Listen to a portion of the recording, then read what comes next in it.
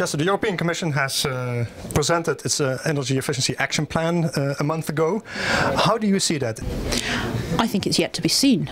The Energy Efficiency Plan says very little. It was an action plan. It was downgraded to a plan, and I think that tells us something.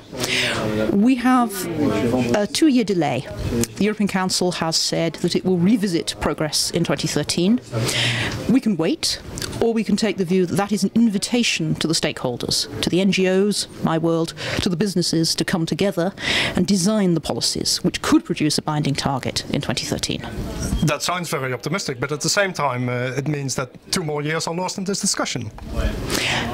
I'm not sure 2 more years would be lost. I think the reason the Energy Efficiency Plan is a relatively weak document, the reason the European Council have postponed any conclusions about binding targets, is we still don't really know how to do energy efficiency.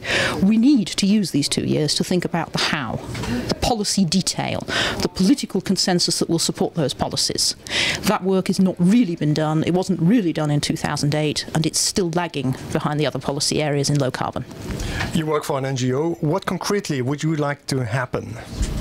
Well, I'm very excited about supply-side energy efficiency because I think it seems a good area for regulators to make progress, a relatively simple target for regulators.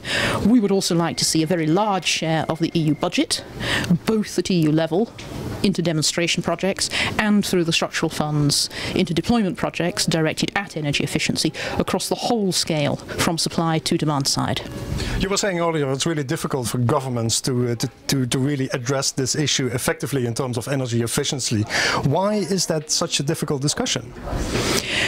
Energy efficiency on the ground is going to be very bespoke to each individual situation and technology. I think we all understand this when we look at the residential building sector.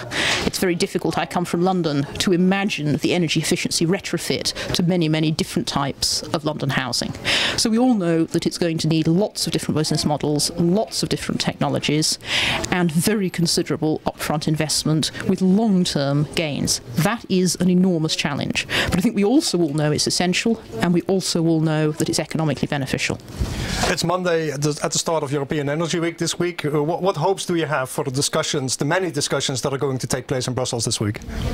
My biggest hope is that some of the regions who are here in Brussels will present their experience to the Commission. I know the Brandenburg region in Germany regards itself as a leader in low-carbon energy.